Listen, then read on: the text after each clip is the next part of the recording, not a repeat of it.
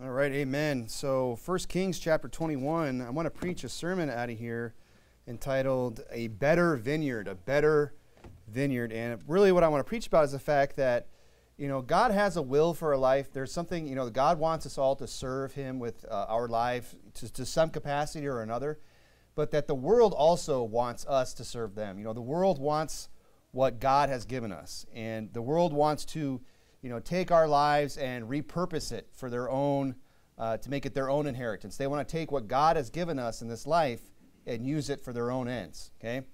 And we see that here with Ahab. Ahab, he's looking at Naboth's vineyard, and, he wants it for himself. He sees what Naboth has inherited, and he's saying, boy, I could use that. I could take that, and I could do something else with it. And, I really appreciate the character Naboth, his attitude, where he just says, no way, you can't have this. This is mine. This is what I have inherited, okay? And I want to apply this, spiritually because of the fact that, we have received an inheritance from God. If we've been, we're saved, God has given us a great opportunity, all of us. And I don't want you to tune this out because I know at one point here pretty quick, I'm going to get real specific, but, about a certain, serving in a certain way. But we all have been given an inheritance. We've all been given an opportunity to serve God. We've all been given, a vineyard, okay? And the world, the Ahabs of this world, they want to come along and they want to offer you something else in place of that and say, oh, don't serve God, serve us.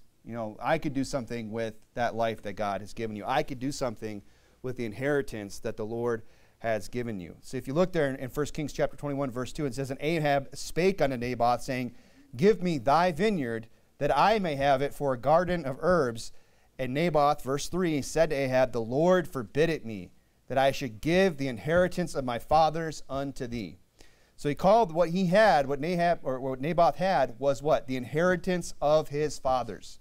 And we have that as well. We have what has been passed down to us spiritually from generation to generation, the inheritance of our fathers, in our faith. The faith of our fathers is something that's been passed on. And the world would love to take that life, take that faith that you have and repurpose it and use it for something else. Use it for something other than serving God. Our spiritual forefathers, they've planted a vineyard. They've gone and they've plowed those fields. They've worked those fields. They've borne fruit spiritually. And now we've inherited it. Now it's our time. It's our opportunity to serve in that field, to use that vineyard that God has given us. And Ahab, he wants it. The devil, the world, they want to take that from us and repurpose it. And here's the thing. What exactly is our spiritual inheritance? Well, it's the opportunities, it's the abilities to serve and earn what? Heavenly rewards. Obviously there's no literal vineyard somewhere that we're going to go work in. But we have a spiritual vineyard, in the soul winning and the living of our lives and so on and so forth. It's the opportunities, it's the abilities that God has given us to do what? To bear spiritual fruit in eternity. See, it's not just about the number in the bulletin. It's not just about the colors on the map back there, shading that in. That's, those are just gauges. Those are just ways that we can kind of see how we're doing. Those can be things that can either encourage us or motivate us. We can use those, but those things in and of themselves, that is not the end goal. The end goal is the spiritual rewards in heaven. Jesus said, Behold, I come quickly, and my reward is with me to give every man according to his work. And, if any man's work shall abide, he shall receive a reward, is what Paul said. So we have the opportunity. We've been given this vineyard that's called this life to live for Christ, and that's all we have. We have this one life to serve God with, and that whatever spiritual fruit that's going to bear for eternity, that's all you're going to have. And it has a real potential. I mean, Ahab didn't just, he wanted this specific vineyard.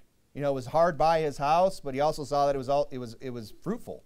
It wasn't just the convenience of it, that it was at hand, but it was also that it bare fruit. He wouldn't want just some run-down garbage piece of land, otherwise it wouldn't suit his purposes. The devil, he looks at our lives.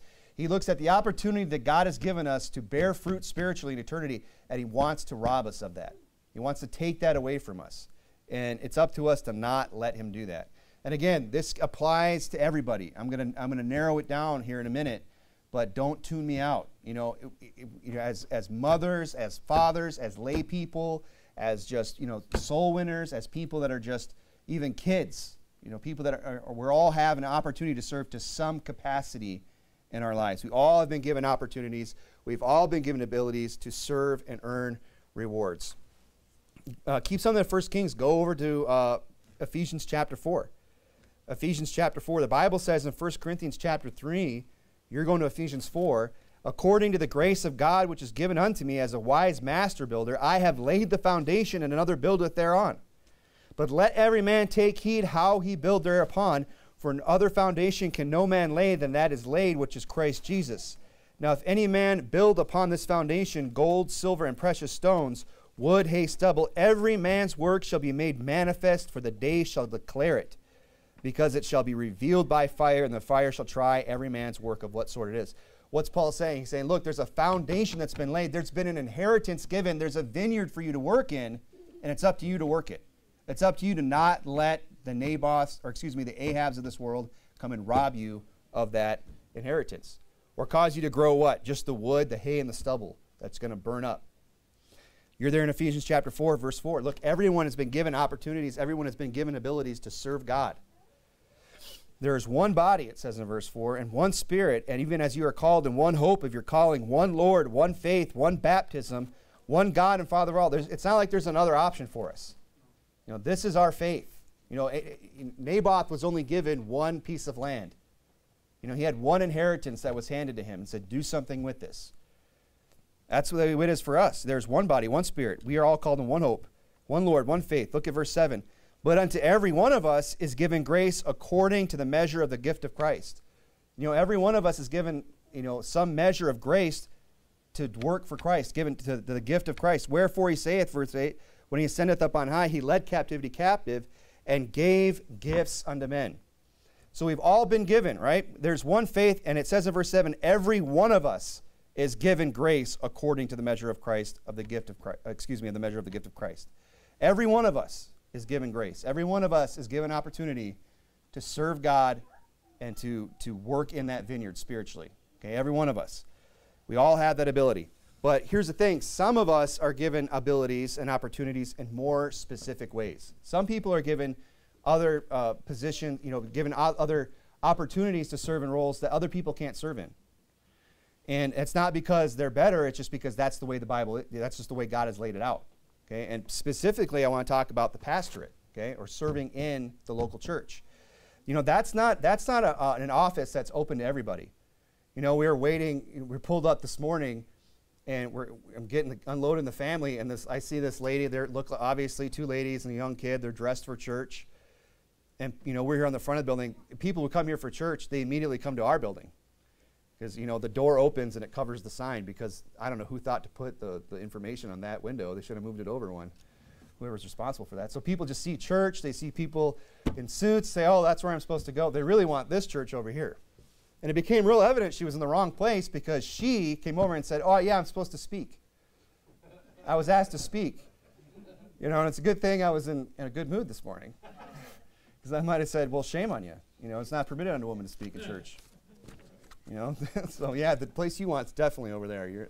Right? But I'm not just trying to tell a funny story. I'm trying to make a point. Look, there's some positions that are only open to certain people. And I just preached on that. I don't want to re-preach all that. But women are not to usurp the authority of the man, nor to teach nor usurp authority of the man. That's what the Bible says, okay? So men have been given an opportunity to serve in a way, and I just mean in a way that women can't, right? They have been given the opportunity to be what? To be pastors, to be bishops, to be deacons, to be evangelists, to serve God to another capacity. Not because they're better, just because that's what the Bible says. That's the way God has ordained it. If you have a problem with it, take it up with him. I don't think you're going to change his mind, all right? And I want to kind of focus in on that because, there's a great need today for men to step up and fill that role, and it's unfortunate that, there's not a line forming, of people that want to do this job. And I get it. It's not for everybody, and obviously there has to be a desire, okay, and we'll get into that. But look here in Ephesians 4, if you're still there, look at verse 11. Right, he gave to every one of us the measure of the gift of Christ, it said in verse 7. Everyone's been given opportunity, but then says in verse 7, and he gave some apostles. So is that given to everybody, or is it just some people? Well, it's a very specific group of people that were called to be apostles, isn't it? and some apostles, and some prophets, and some evangelists, and some pastors and teachers. Not everybody's going to be all these things. You know, some people are called to serve God, or have been given the opportunity, I should say, to serve God in a capacity that other people can't. For the perfecting of the saints, for the work of the ministry, for the edifying of the body of Christ. Now go to 1 Timothy chapter 3. I know these are familiar passages, but we're going to look at them again. We've all been given the abilities and opportunities to serve, but some people have been given opportunities to serve in more specific ways. And there's a real need for this today. There's a real need for people to fulfill this role. And again, you know, if the desire's not there, then obviously, you know, it's probably not for us. People have got to want it. Because it's not just some, you know, it's not the most glamorous job in the world. It's not exactly the easiest, and you know, there's a lot that comes with it. And you know, we want to make sure we have the desire. Look at 1 Timothy chapter 3, verse 1. This is a true saying: if a man desire the office of a bishop, he desireth a good work. You know, and it's always worth pointing out, you know, that it says if a man desire the office of a bishop, not just meaning, you know, it's got to be it's got to be the pastor's son. You know, it's got to be some guy who's just got all of his ducks in a row. Or, you know, there has to be a bright shining light. You know, if some guy, you know, if all the hair on his arm stands up, or he gets goosebumps at some preaching service, then he's called to come serve in the ministry. You know, and you know, if you do enough time in the old IFB, right, it's kind of like, it sounds like you're going to county or something. You know, I was in for 11 years, brother. Right? You see this type of thing. You know what I'm talking about, where these guys, they talk like this. You'll be at the camp meeting, you know, has anyone got a testimony? I was here and God moved and he spoke to my heart and I've been called to the pastorate tonight. You know, and maybe God does put the desire in these people, but it says if a man desire the office of a bishop, meaning it's open to anybody who can do what? Meet these qualifications. If he has the desire, and it goes on and gives the qualifications, if he has that, can meet these, you know what? He has that opportunity to do what? To serve in a way that other people can't. It's an option, it's an opportunity for people that not everybody has. Look at verse 2. It says, a bishop then must be blameless, the husband of one wife, vigilant, sober, of good behavior, given to hospitality, apt to teach. You know, these are just, this is the qualification. Where's the bright shining light? Where's the, you know, the voice from heaven? Where's the sunbeam, you know, the clouds parting and the sun falling down upon me and me just, you know, being moved in the pastorate? No. If the desire's there, and then I can, you know, use this as a checklist and say, blameless, check, the husband of one wife, check, no striker, you know, not somebody who's, you know, I mean, it doesn't mean, you know, grappler. It just means, you know, you're not somebody who's a brawler, right? It goes on and explains that. You're not going around getting into fist fights and starting, you know, starting things with people. Not greedy of filthy lucre. You can't be somebody who's just in it for the money, you know, for the riches of the Baptist ministry. Anyway, it's kind of an inside joke. You know, it can't be greedy. Because why? Because if you're just in it for the money, you know, you're gonna start preaching lies and heresy. That's how the Naboths work, or the Ahabs work. They see some church, they see some vineyard that God has planted where people are doing work. He says, I could use that.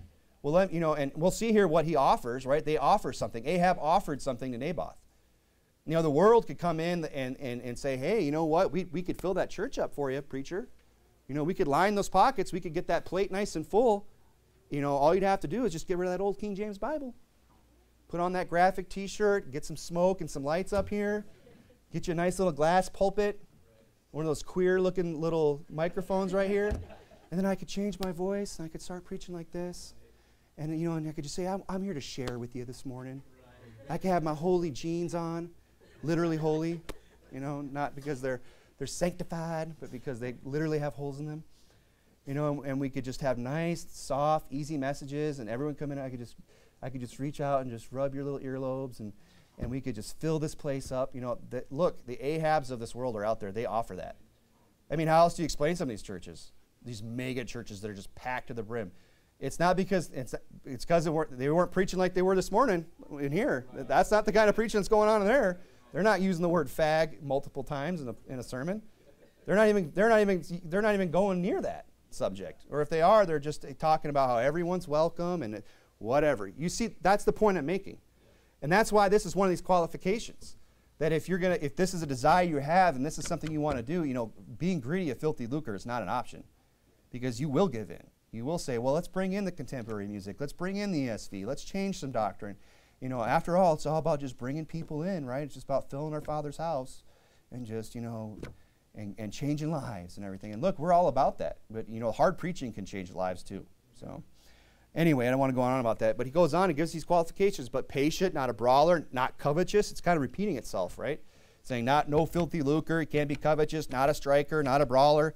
One that ruleth well his own house, having his children in subjection with all gravity. For if a man know not how to rule his own house, how shall he take care of the church of God? Now, this doesn't mean he has to be perfect in this area. It doesn't mean he has robot-like children that just obey his every command. It just means that he rules it well, that when there is an issue, it gets dealt with. Okay, that's what that means. Not a novice. You know, can't be just someone who's new to the faith. You know, it can't just be somebody that's just, you know, brand new, has only read the Bible a few times, you know, doesn't really know doctrine, so on and so forth. It's got to be somebody who knows the Scripture and has lived the Christian life, not just the doctrine, but actually lived the Christian life. You know, because that's a whole other ball of wax right there. You know, just living this life, living a separated life, living, you know, a sanctified life, living a godly life. That's something you have to kind of get into a groove with. You know, that's something you can't just be new at. Lest being lifted up with pride, he fall in the condemnation of the devil. You know, if you put the new guy behind the pulpit, it might go to his head. And might start feeling like, wow, everyone's paying attention to me. Wow, I've got something to say. I'm a real big shot. And what is he doing? He's being lifted up with pride, and we talked about that this morning. Moreover, he must have a good report of them which are without, lest he fall into reproach and the snare of the devil. Now that report of them which are without, it just means he's not accused of any gross sin. You know, some people will say, oh, I would do it, but, you know, 20 years ago, I shoplifted as a teenager. It's like, I don't think that's what he's talking about. You know, it's talking about, like, you're not known for, like, being an adulterer. You're not into embezzlement. You know, you don't have this bad reputation out in the world. Go over to Titus chapter 1. You know, this is something that's repeated. Titus chapter 1. Look, this is a real need that we have today. It's like every day, at multiple times a week at the least, where people are contacting our church. Is there a church here? We need a good church here. We send one to this country, send one to this part of the world, send one to this state, this city. It's all the time. You know, and I'd love to say, hey, yeah, just the next one out the gate. You know, that's where they're going. But that's just, you know, people aren't lining up for this position. People just aren't, you know, forming a line to do this. And I get it. It's not for everybody. But I have a hard time believing that there aren't people that if they wanted to do it, they could. If they wanted to do it, if they could fulfill these qualifications, and they could be a bishop, and they could do what? A great work for Christ. They could take that vineyard, that opportunity that has been given to them, and do a great work for God somewhere. And it's not something that's given to just everybody. Look at Titus chapter 1, verse 5. For this cause I left thee in Crete, that thou shouldest set in order the things that are wanting, you know, the things that are lacking, and ordain elders in every city. So that's God's will. See, what's God's will to evangelize the world? Oh, to ordain elders in every city? I mean, has that changed? Crete's an island. It's not even that big of an island. And God said, even on that one island, I want elders in every city. I want there to be a church, a Bible-believing, soul-winning church in every city of Crete. Now, you know, that's like a picture of the world. Why wouldn't God want that? He said, as I had appointed thee, he wants one in every city. If any be blameless. You know, here's the qualifications again. The husband of one wife, having faithful children, not accused of riot or unruly. For a bishop must be blameless as the steward of God, not self-willed, not soon angry, not given to wine, no striker, not given to filthy lucre, but a lover of hospitality, a lover of good men, sober, just, holy, temperate, holding fast the faithful word as he had been taught, that he may be able by sound doctrine both to exhort and to convince the gainsayers. You say, well, I don't know about that. Look, that's a list we should endeavor to check off anyway. Every single one of us. Amen. We should all desire, well, maybe not every single one of us, you know, the husband of one wife, right? But, you know, being faithful to our spouse. But look, being holy, sober, just, temperate, not a striker, these are things that we should all want for our lives. Now look at verse 10. He says, for there are many unruly and vain talkers and deceivers, especially they of the circumcision, whose mouths must be stopped. Look, there's a real need for sound doctrine to be preached in every city in this world. That's what we need. We need There's a lot of other churches out there. There's a lot of other people that are getting up and preaching lies and heresy, that are getting up and deceiving people, that are taking Ahab up on the filthy lucre and building these mega churches and damning souls to hell.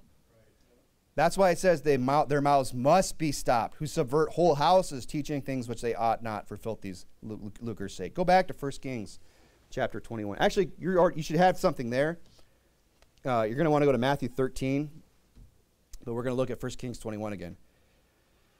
There's plenty of people in this world. I have a hard time believing that there aren't men, if not in this room, at least, that are going to hear this sermon maybe on the internet, or wherever, or maybe even in this room. I don't know, that there aren't men who can't, if they wanted to, could fill this role. If they really wanted to do it, they could do it. They could check off these things and do this. And look, I'm not saying if people don't do it, that it makes them a bad person. I get it. It's not for everybody. I understand that. I don't want to keep repeating myself. But, sometimes I wonder if there aren't people who could do it that just don't want to do it because they want to take Ahab up on the offer. If they just say, well, you know what, I could do that, but I'd rather just make all this money. I'd rather just, do whatever with my life, okay? Ahab made Naboth an offer, didn't he? And look, the devil does the same thing to us, whether it's, in this regard to being going into the pastorate, or it's just you as a Christian. The devil, the Naboth, the world, they want to come to you and they want to lure you away from working in that vineyard. Then I say, you know what, you're real busy on Sundays. Church, you can catch the replay online. Maybe you can get a few more hours in at work. You don't need to go soul winning so much. There's other people that'll do it. Until everyone gets that attitude. He wants to take you out of that vineyard and get you busy doing something else. Okay? He's going to make you an offer. That's how he starts out. 1 Kings 21 verse 2, and Ahab spake unto Naboth, saying, give me thine vineyard, that I may have it for a garden of herbs, because it is near to my house, and I will give thee a better vineyard than it, if it seem good to thee. Saying, look, I'm not just going to leave you empty-handed. I'm going to give you something in return. Look, it's not that you're just going to stay home from church. You can get a boat and go to the lake, unless you live here, right? Then you get a set of clubs and go down to and play golf or whatever. You fill that in. But that's what he does. He makes an offer. He doesn't just, that's how he gets people out of serving God, by giving them another option that looks good. A better vineyard, right? That's what he calls it. See, people are not going to serve God to the capacity that they could, because they're going to look at what the world's offering, what Ahab is offering, and say, that's better to me. I think I think Ahab's right. It is a better vineyard. I think it's better for me to do whatever other than serve God. They're going to take him up on his offer because they think the world has something better to offer. And often it's the same thing that Ahab's offering. Make more money. You can make more money. There's people that could get up and they could preach a sermon, they could edify the body of Christ, they could study the Bible, they could know sound doctrine, they could win souls, they're apt to teach, they're well spoken, they could do this job. But you know what? Maybe they'll make more money as a public speaker. Maybe they'll make more money, using their gifts and their abilities to go, be the head of some corporation, or go, do whatever. They'll find some other career where they can use those same skills to profit just themselves. That's how the Ahabs work. They come and they offer you something in place of that vineyard that you have inherited from your fathers. It's that same offer often is money. But here's the thing about that, Ahab put Naboth. This is really hard to say. Ahab put Naboth, put him in a position where he had to make a choice, didn't he? He had to look at these two things that were on the table and say, well, look, I can keep this vineyard that I was inherited. And you know what? Maybe that other one, maybe that offer he's making, maybe it is a better vineyard. Maybe it's bigger. Maybe the soil's better over there. Maybe it'll be more fruitful. But that's probably not the case. I mean, I don't think Ahab is somebody you can really trust. He's not exactly a man of integrity, right? For all you know, he was lying. But people could look at that offer and they could say, well, it does look better. And maybe it even will. Temporarily it might even be better. But you know what? That inheritance is gone. And a lot of times, if we choose, well, I'm not going to serve God, I'm going to take up the Ahabs of this world, I'm going to take them up on their offer. You know what? Then we might profit in this world, we might do well in this world, but it's all going to be for naught in eternity. It's not going to translate into heaven. Did I have you go to Matthew 13? Look at verse 3. And he spake many things unto them in parables, saying, Behold, a sower went forth to sow. And I know I've preached this, but I'm bringing it up again. Verse 7, and some fell among thorns. We know this parable. The sower goes out, he sows the seed. The seed falls in different types of ground. In verse 7, it says, some fell among thorns. And the thorns sprung up and choked them. What's the problem with this ground in this parable? It's not the ground, is it? Is it the ground that's the problem? Because remember, the other one, the wayside, they could get no deepness of earth because of the fact that it was hard packed. There were rocks in it. The wayside is where everybody walked. The seed couldn't penetrate and germinate. It couldn't get down in the soil, and the ravens of the world came, they came, the fowl of the air, and they picked it up, and it got eaten. The ground was the problem. Is the ground the problem in this parable? No. What's the problem? It's the thorns that spring up with them, meaning this ground is perfectly capable of supporting life. It's good ground. I mean, the thorns are thriving. The thorns are doing great. The thorns are growing. They're choking out anything else that tries to grow. They're well watered. The soil's good. It's growing. So the problem's not the ground, but it's what's growing in the place of the seed that was sown, isn't it? Verse 22, he explains and he says, he also that receives seed among the thorns is he that heareth the word, and the care of this world and the deceitfulness of riches and choke the word. So what are the thorns that are growing up? It's the care of this world. It's all the things, all the responsibilities and burdens, the other things that we get distracted with. And that's not necessarily wicked or bad things, it's just things that we're more concerned with than the things of God. The deceitfulness of riches, those are the things that choke the word, and he becometh unfruitful. The vineyard gets full of thorns. It gets overgrown. There's no spiritual fruit. There's a lot of great thorns in there, and if somebody could find something profitable to do with thorns, boy, you'd be sitting on something, but they're worthless, spiritually speaking. The cares of this world, the riches of this world, they're nothing to God. God's not going to look at our bank account and say, well, good job, boy. He's not going to say, oh, I'm so glad, you skipped out on church and you skipped out on soul winning and you didn't serve me and I'm glad you were real successful doing whatever else and not using the opportunity that God has given us. So Ahab, he makes this offer, and again, it's an offer. This is something that he does to Naboth. He puts him in this position where he has to make a decision, where he says, look, I can give you a better vineyard, or you could do something with what God has given you. And Naboth, I love his reaction. He's just not going to part with his inheritance, right? He said, God forbid that I should do this, right? He said, these are the inheritance of my fathers. And I know you're in Matthew, right? Matthew 13. Go back to Matthew 4 real quick. We'll look at this real quick. Matthew 6, Jesus said, no man can serve two masters. And I mentioned this the other day, but I'm going to mention it again. He said, no man can serve two masters. Either he'll love the one and hate the other, or else he'll despise the one and hold to the other, right? And I pointed this out the other day. In verse 25, he just assumes we're going to make the right decision. Therefore I say unto you, take no thought for your life. He says, look, you can't serve to a master, so now that we've settled that, I'm just going to assume you're going to choose me, is what he said. And he said, so take no thought for your life, It doesn't say, so you decide whether or not you want to take a thought for your life. You decide if you want to, worry about what you're going to eat in your body and what you're going to put on. You worry about all that. You decide. He just says, you know what? Take no thought for your life. No man can serve two masters, therefore take no thought for your life. You see how he just instantly assumes we're going to make the right decision? That we're all going to be like Naboth? They just say, God forbid that I should give up my inheritance. Jesus said, then Jesus saith unto him, Satan, right, get thee hence, Satan, for it is written, thou shalt worship the Lord thy God, and him only shalt thou serve. Now that was the example that Jesus set, is that we can only serve one master. You can't serve both. And we have to make that decision. Are we going to hang on to the inheritance God has given us, or are we just going to give it up in exchange for whatever, Ahab has to offer? And now here's the thing, you think, well, I'm just going to resist the devil and he will flee. I'm just going to go ahead. Naboth, he said, well, I'm not going to, he says, no, I'm not taking that offer. But is that where it ended? Is that how the story ended for him? No. And you know what? Jesus He said, get thee hence, Satan. And Satan left. Well, was that the end? No, Satan came back, didn't he? We know how the story goes. He takes over Judas. He works, and and all of that. And that's how it is in our own life. And that's just kind of a sub point here, is that the Bible says, resist the devil and he will flee from you. And that's true. That doesn't mean he's gone forever. That doesn't mean he's like, okay, I tried to get this Christian. I tried to tempt them. I tried to get them off the path. They resisted. They prayed. They stayed right with God.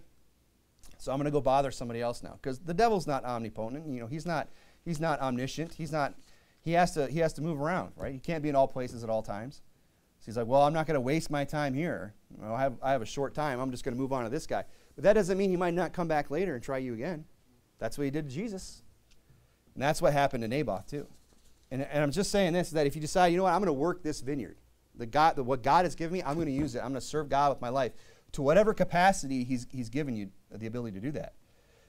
Just understand that you have to face Jezebel next.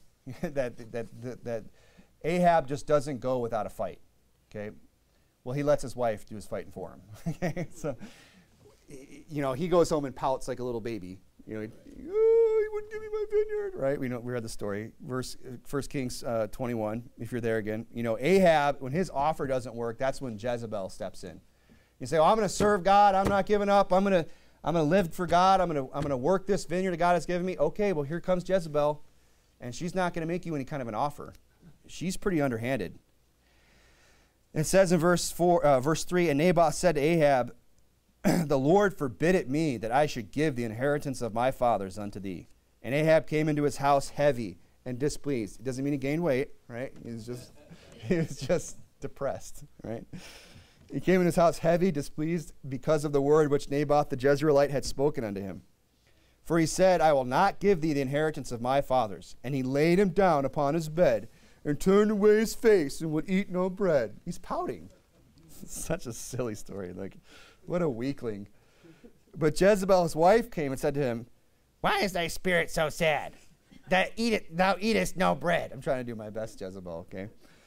And he said unto her, because I spake to Naboth the Jezreelite, and said unto him, give me thy vineyard for money, or else if it please thee, I will give thee another vineyard for it. And he answered, I will not give me my vineyard. Ah! You can just see the picture. He's just this whining, sniveling little man, and his wife's doing all his fighting for him. And Jezebel, his wife, said to him, dost thou now govern the kingdom of Israel? Arise and eat bread, and let thine height be merry. Okay, I got to stop. I will give thee the vineyard of Naboth the Jezreelite. And then we know how the story goes. They hold a feast, right? There's the flattery, and then she sets up the false witnesses, and they accuse him for blasphemy, and they get him killed, right? When Ahab's offer doesn't work, and you decide, I'm not going to sell out for God, that's when the real battle begins. When you say, well, you know what? I am going to fulfill that role that God has given me. I am going to stay in this vineyard. I am going to use the inheritance of my fathers. That's when you think that's the battle, having to choose that? Jesus just assumes that's what you're going to choose. He just says, take no thought for your life. Therefore, take no thought. That's the easy part. The hard part is when, Judas came back, and Satan entered into him and had him arrested. That was the real battle for the Lord. That's the same. The real battle for Ahab or Naboth wasn't when Naboth came along or Ahab came along and made this offer.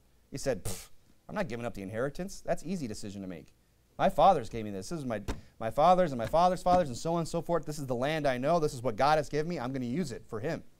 I'm going to be fruitful. That's an easy decision. The hard part is when Jezebel comes back and gets vindictive and starts to resist and start to fight. Then, verse 14, then sent to Jezebel saying, Naboth is stoned and is dead. Look, the world is going to play dirty to get their way. They're going to try and do whatever they can to get us out of church or serving God in general. Think about, a lot of times people have struggles with their employers. Right? They say, hey, I've had bosses where I said, they're hiring me. I say, I don't work Sundays. Oh, okay, yeah, sure. And then you work for a little while. It's like, hey, I'm going to need you to work Sunday. It's like, no, I told you when you hired me that I don't work Sundays. Yeah, I know, but and it's just like, well, I'm not doing it. And obviously, you got to stand your ground on that issue, right? Now, I'm not saying your boss is going to set you up and have you stoned, right? But isn't that kind of how the world works? They'll play dirty. They'll start to try and get you to do things, the hard way. They'll try to go ahead and just be vindictive, even. And you know what? You think about, okay, going back to the specifically about a pastorate, being a pastor, being a preacher. You say, well, you know what? I'm going to preach then. Okay, I'm going to go ahead. I'm going to fulfill that role. I'm going to be a preacher one day. And then you get in behind the pulpit, and it's time to start preaching. And then you get to that passage where it's going to make people mad. You start preaching about the homos like we did this morning. And then the Jezebels start to show up, don't they? And then that's the real battle, isn't it? When they're going to try and come and shut you down and do whatever, that's when the real battle begins. And a lot of preachers, that's why they're just going to go, well, I'm not going to preach that. Let's just skip over Leviticus. Let's just skip over Deuteronomy. Let's just skip over Genesis 19, Judges 19, Romans 1, 2 Peter 2, Book of Jude. Let's just not read those passages. Let's just gloss that, or let's just give another interpretation, or we just won't read it at all. Why? Because they're afraid of Jezebel. So haven't they already, isn't that kind of selling out your inheritance then? Maybe you didn't give up the whole thing, but you're going to give Ahab a little just corner lot for his herbs. They don't take up much room. They're just herbs. You could grow those on a windowsill. But he can have his little corner plot in my vineyard, and I just won't preach that because I don't want Jezebel. It's not Ahab I'm worried about. It's Jezebel showing up, and protesting or whatever.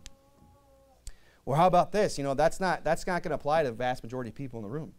But what about people that are never going to serve God out of fear of what? Knocking a door. And look, I'm not trying to minimize that fear because that's a real thing that people go through. And it's worse for some people than others. It can be nerve-wracking to walk up that first time and I'm going to talk. Someone's going to answer this door, and I'm going to have to start talking, right? And anyone who started doing that knows what that's like. It's nerve-wracking, right? And then eventually it gets easier. And even after years of soul winning, I would go out and the first door was always nerve-wracking for years. And now it's just because I've been doing it so long, right? So I'm not trying to minimize that. I know what that's like. But you know what? You shouldn't let that stop you. Say, oh, I'm going to serve God. I'm going to go soul winning. Great. Well, here comes Jezebel. I'm not trying to say the people you're preaching to are Jezebel. But you know what? That fear is like Jezebel. She's going to try and put the fear into your heart. Now it's time to do the real work of actually knocking the door and preaching the gospel to somebody. We already talked about, the preacher behind the pulpit. He might be afraid of having to rip some face or deal with something. He doesn't want to deal with the consequences. He doesn't want to deal with the Jezebels that are going to come. But here's the thing. We can't give in. You need to be like Ahab and say, no, sir, you can't have my inheritance. I'm going to serve God. This is mine. It's what God gave me. I'm going to use it for him. Go over. You're still in 1 Kings, right? 1 Kings 21. Just stay there. Unfortunately, a lot of people are. A lot of people are going to give in. They're going to go ahead and take up the Ahabs of this world. They're going to take him up on his offer. They're not going to serve God. They're not going to do the soul winning. They're not going to do the preaching. They're not going to be in the church. They're going to have all their excuses. And you know what? Maybe they'll never have to face a Jezebel, but they're not going to have an inheritance either, are they? Their inheritance is gone. So, it doesn't come easy, but it's worth it. Abraham. I don't know why I'm struggling with the names. It's been a long day. Ahab misappropriated, right? He wanted to take that by force, but notice what he wanted to do with Nabal's vineyard. He wanted to misuse it. It's a sad thing when people give in, when they go ahead and just say, well, I'm not going to serve God with my life. You know what the sad thing is you watch the way the world uses their life. And it's a misuse. I mean, look at what Nabal, look what Ahab wanted to do with Naboth's vineyard. 1 Kings 21, verse 2. And Ahab, if it's in the notes, I read it. Okay? 1 Kings 21, verse 2. And Ahab spake unto Naboth, saying, give me thy vineyard, that I may have it for what? A garden of herbs. I mean, he has a vineyard, right? Now, that's a lot of work. I mean, I'm not a horticulturist up here, but I mean, to me, it just seems like that's the wrong use for a vineyard. To say, well, let's tear down all these vines, let's tear down all these grapes or whatever else he was growing in there, and let's just grow some herbs. I mean, don't you think there's more value in a cluster of grapes than some oregano? I mean, if you were starving and I came up to you and said, hey, I've got a cluster of grapes or some cilantro. Now, some of you might take the cilantro. I don't know. No, you're going to reach for the grapes, right? I'm going to give you, hey, how about a box of raisins? Or, what's another herb? I can't think of any right now. Huh? Basil. How about some basil? That'll fill you up. You want to fill up on some basil? Or would you rather have some nice, juicy Well, I guess raisins aren't juicy, but delicious raisins. We take the raisins, right? And they grow in the vineyard. Look, the world just wants to take your life and they want to use it for something that's going to produce something of less value in eternity. It might have some value. You know, it might make the Ahabs happy when they sit down to dinner and they have a little something to sprinkle on whatever they're eating. But, you know, your inheritance is gone. There's not going to be any grapes. There's not going to be anything really fulfilling, anything of real eternal value in a life that gets just, you know, misappropriated by Ahab. The world is never going to use the child of God to his full potential.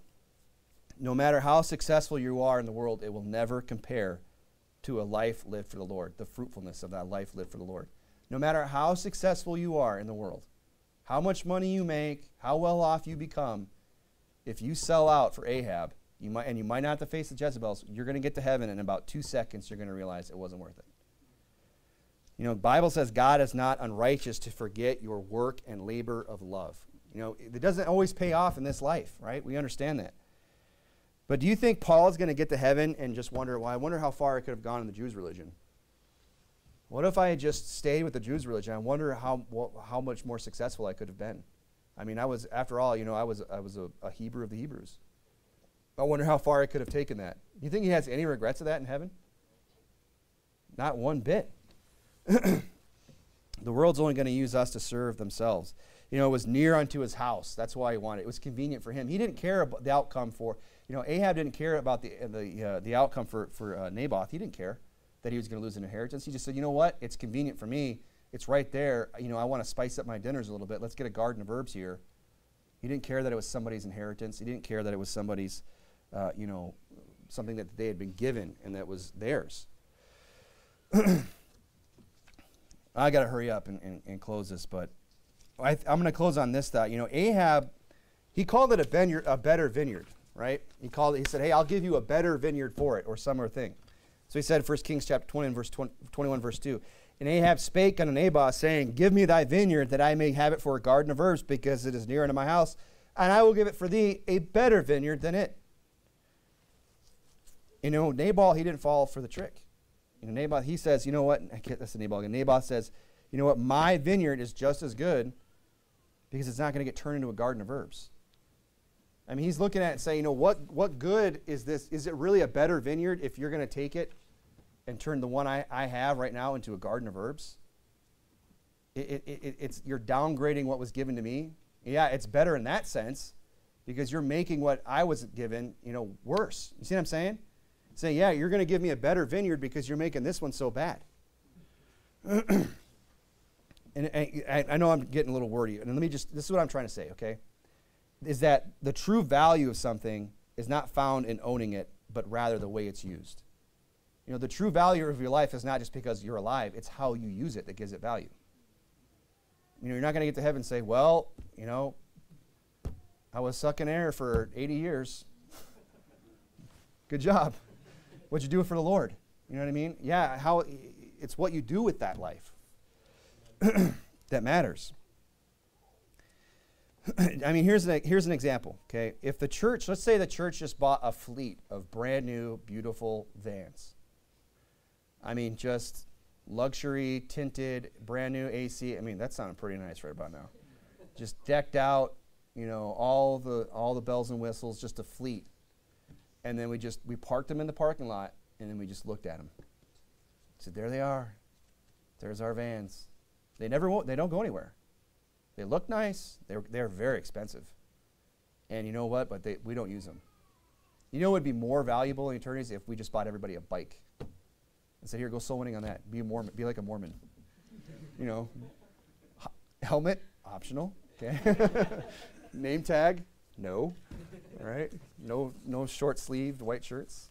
Don't call yourself elder, you know. But here's a bike. You know, those bikes would actually be more valuable than that whole fleet of church vans. If we had a whole fleet of church vans and we just bought one guy a bike and said, here's a bike to go soul winning on, that bike would be of more value than that whole fleet. Because it's actually doing something for the Lord. You see what I'm saying? It's the way it's being used that makes it valuable. It's not just the owning of it. And that's what Nabal understood. He said, yeah, you know what? Maybe in your mind, did I say it again? He said, you know what? Maybe in your mind, Ahab, that's a better vineyard, but this is the one I have, and the way I'm using this is way better than the way you want to use it. And the fact that I'm using this vineyard that God has given me, that's what gives it its value. So he was resolute. Naboth was resolute, right? He said, there's no way I'm going to give up my inheritance. And, there's people, and we're all going to be made this offer. We're all going to be told, hey, you know what? Stop serving God. Pursue some career, or stop going soul winning. Don't serve God. Just, be worried about all the cares and the riches of this life. Those are the things that offer is going to be put to us. And there might be even people that are, even pondering that better vineyard, thinking, well, I wonder how good it is out there in the world. There might be teenagers in the room. They're thinking, you know what, I wonder what it's like out there in the world. I wonder how much fun I could have out there without all these rules and restrictions. I wonder how much, money I could make or whatever, what I could get into out there in the world. It's not worth it. Just take my word for it. Take the Bible's word for it. The way of the transgressor is hard. And, Ahab he's going to make you an offer, you young people. He's going to come to you and say, hey, you know what? There's something else I could give you in place of that vineyard. And in what? The world say it's better. But is it really? It's not. What it do is he's trying to rob you of something that is of true value. We need to respond like Nabal. The Lord forbid it that I should give the inheritance of my fathers unto thee. Nabal said, no way am I giving this up. I don't care what you're offering. I got this from my fathers. It's what was given to me. This is my inheritance. I'm not just going to give it up. I'm going to hang on to it, even if you want to try and give me something that's better. I mean, imagine, Naboth gets to heaven and he finds out, his godly forefathers that built that vineyard. They get there, oh, tell us what you did with it. Oh, I gave it to Ahab. You did what? Oh, yeah, he wanted, what's he doing with it? He made it into a garden of herbs. They'd be furious. They'd be really upset. It reminds me of this story. I knew a guy, he sold me a shotgun that he'd had for a long time, right? And he shot, and I'm kind of telling him myself, he shot a lot of ducks with this gun. It was this nice Mossberg. It was all camoed out. And it was kind of rough. And he sold it to me. I don't even think he sold it to me. I think he gave me this gun. And then I got hard up or something, and I pawned that thing for like $50. I said, hey, what'd you do with that gun? Oh, I pawned it. He was furious. It's like, what do you mean you pawned it? And that was years ago. And it still bothers me. I gave you that. You could have used that. You could have done something with that. If you needed $50, you could have come ask me. Well, that's kind of a carnal illustration, but what about us? We get to heaven and the Lord says, all right, well, what'd you do with that inheritance? What'd you do with that vineyard I gave you? Well, I gave it to Ahab. Well, what'd he do with it? Well, he had me, working some job. He had me taking part in some sinful pleasure, whatever. He had me not serving God the way I could have been serving God. I mean, what excuse are you going to offer up? There's nothing. So what I'm getting at this evening is the fact that, we've been given a spiritual inheritance, all of us, that affords every single one of us some degree, some measure, some kind of opportunity to serve God, to take that vineyard that's been given and have a spiritual harvest. We've all been given that opportunity. And I just don't want anyone to be fooled by the Ahabs of this world. They're going to come along and say, well, I've got a better vineyard. It's not better because it's going to rob you of the inheritance. What they have to offer is not better. So don't let somebody downgrade you from your heavenly inheritance for earthly comfort. Don't let them rob you of your heavenly inheritance by offering you earthly comfort. The inheritance that God has given, that is the better vineyard. No matter what Ahab says, no matter what the world says, this inheritance that we have been given, our faith, the opportunity to serve God, it is the better vineyard. What makes it better is the fact that it can yield fruit unto eternal life. And I just want to encourage us to not give that up. Not to let the Ahabs of this world rob us of the opportunity to do great things for God. Let's go ahead and pray.